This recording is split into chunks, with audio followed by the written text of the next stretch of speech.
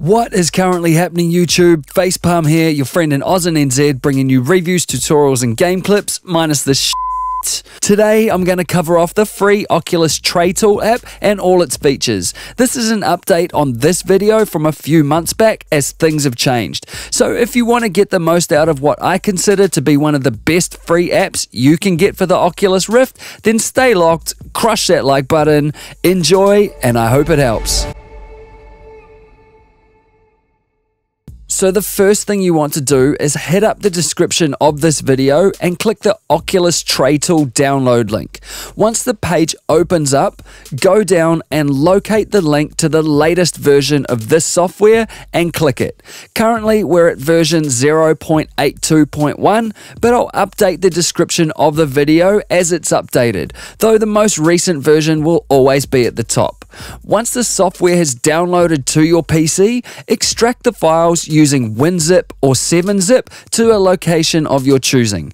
Once that's done, you can delete the original zip file, and in this newly extracted folder, you'll see the Oculus Tray Tool setup.exe application. Double-click that, follow the prompts to install the application, and then click Finish when it's done. What I do is untick these, close this, then in the Start menu, go down to the Oculus Tray Tool folder, expand that, right-click the Tray Tool application, and pin it to the Start menu. Now it can be started from here whenever. Once the app is running, over here on the left, you'll see 5 tabs, each of which has its own range of settings you can tweak. Down the bottom here, you'll see a really cool little PayPal donate button, so if you want to chip in and say thanks to Apollyon for the shitload of hard work he's done bringing everyone this awesome tool, then you can do that here. Back up on the Game Settings tab, you can create profiles for each individual VR app or game, and I'll come back to this in a minute. Here you can set super sampling values, which increases pixel density and makes your VR apps and games look sharper.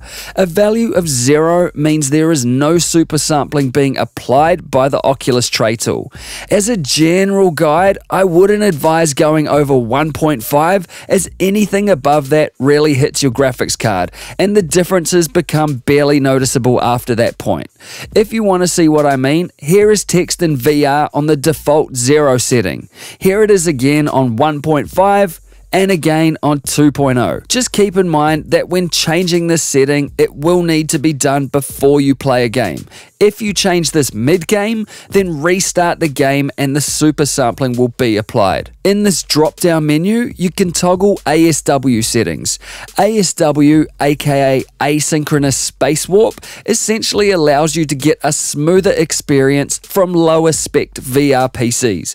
And it does this by dropping your frame rate, aka frames per second, from 90 down to 45 when your PC is struggling. And then it fills in the blanks with intelligently guessed frames. Auto is the default value and means ASW will kick in when it needs to, and this is the setting I would recommend using. Off means ASW is disabled, which I wouldn't recommend unless you must have a strict 90 FPS at all times. For instance, in games that have a lot of fast-paced action. And 45 FPS will lock your frame rate to 45 FPS permanently and ensure that ASW is running full time. I never use this setting though because I don't want ASW being run constantly, especially in games with a lot of on-screen movement, as it leads to a subpar VR experience. And to monitor all of that from inside VR, you can enable the visual HUD down here using this drop-down menu. This will display a graph like this in VR, and you can choose to see your current settings for things like super sampling, frame rate, or to see if and when ASW is active. And there are also some more developer-centric options here. It's worth noting here that both ASW and the visual HUD can be enabled and changed mid-game. No restart is required for the changes to take effect. Back up here, you can disable and enable voice commands to do things like control pixel density, ASW, and the visual HUD using your voice. You can also launch Steam VR using your voice by saying launch Steam VR. Then just press this menu button on either your Xbox or left touch controller to access your Steam library. When you want to exit Steam VR, just press that menu button again and select Exit from within Steam VR. You can click the edit button here to get a list of available voice commands, and you can edit or even add your own phrases. Say if you wanted to enable voice control, you could say either computer start listening or speech on, and you can see that these commands are separated by these little semicolons here. Just make sure that in this enabled column the value is set to true for that command to be active, or set this value to false if you want to disable this command entirely. An exception worth noting here is that when setting pixel density, aka super sampling, then you would say this command followed by the numbered setting you want. So set super sampling to 1.5, for example. Just keep in mind that if you change super sampling settings while in game, you will need to restart the game or app for the super sampling settings to take effect. So essentially, provided the command is enabled here, say what's in this column to get the tray tool to do whatever is in this column. This is the voice engine that Windows is currently using, and callback voice is the voice that will talk back to you when confirming a setting has been changed, and you can preview what that sounds like here.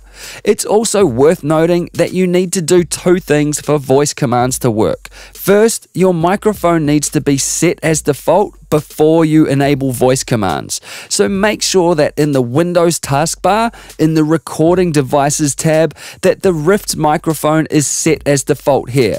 Or if you are using a gaming headset or USB mic instead, set that mic as the default option in here. Secondly, you have to have Windows Voice Engine enabled and language packs installed so Windows can understand you. To do that, hit the Start key on your keyboard, type Settings, click on that, then choose Time and Language, Region and Language, click Add Language, and then select your language from this list and the regional accent from this list. Back on this screen, click on the language you just added, click Options, and then under Speech, click Download. If you don't have a download option here, then speech recognition is already installed, and this will say Settings. Once it does, go up and install the language pack, and with that done, go back to the speech settings, set the accent that you have from this list, then go down and click Get Started and follow the prompts to set up your mic. With that done, go back to the Region and Language tab, click on the language you installed, set it as default, and then restart your computer. Oculus Library lets you do things like add Steam VR to Oculus Home, so it appears as an option in Home, meaning that you don't have to leave Oculus Home to launch Steam VR. You can replace the icons of third-party apps as well as view their properties and then further customize them by changing the display name, changing what executable should be called when you launch the app, or set additional launch parameters. And all these settings are applied to every VR game or app you run. But one of the coolest features of the Tray Tool is that you can create a profile for an individual app or game, which will automatically load up a specific range of settings on a per game basis. To do that, click View Add Profiles, and in this list, pick the settings in these cells that you want to load up each time you start one of these games in your library.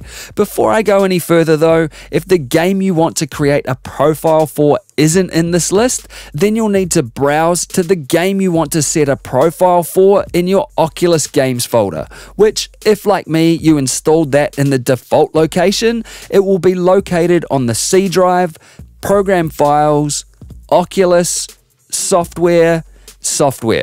Then in the game folder you want to load a profile for, click on that games.exe application file and choose Open. Now you'll see the game you just chose in this list, and you can set super sampling, ASW, and CPU priority values just for this game or app. So if I were to start Blade Runner Memory Lab, it would load with these settings. But if I started up Air Car, it would automatically load up with these settings instead. Pretty cool and very handy to use when you have certain games that you can push a little further graphically, but some that you can't, and you don't want to have to keep changing these types of settings manually. Also, you can tick this audio confirmation box down here if you want to be notified audibly that the settings have taken effect. Closing out of there and moving on to the Tray Tool tab, you can set the Tray Tool to start with Windows or start minimized in the tray. Using the audio switcher pops up a window which lets you choose what headphones and mic should be used when Oculus Home is open and what it should use when Oculus Home is closed. Here you can set the Rift's headphone and microphone as the default audio device when Oculus Home starts by ticking these boxes, and if you leave them unticked, Windows will instead use whatever headphones or mic you have set in the Windows Playback and Recording Devices tab. And here you can set what headphones and mic Windows goes back to using when you close Oculus Home. So if I choose this one here, for example, which is my studio speakers, over in the Windows Playback Devices tab, you can see with Oculus Home closed, audio from my computer is set to playback through my studio speakers. See this little green tick here? That means my studio speakers are the default option for audio. Then if I open Oculus Home, the Oculus Tray Tool will automatically switch my sound to come out of my Rift's headphones instead, because I have this box ticked here which sets the Rift's headphones as the default audio device when Oculus Home starts.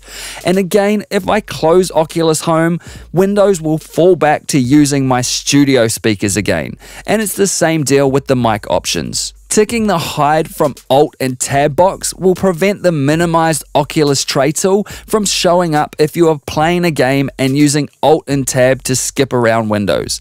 Minimize Tool on X means that if you close the Tray Tool down here, it will minimize to the taskbar but remain running in the background. Hotkeys let you control ASW settings and the visual HUD overlay using keys on your keyboard.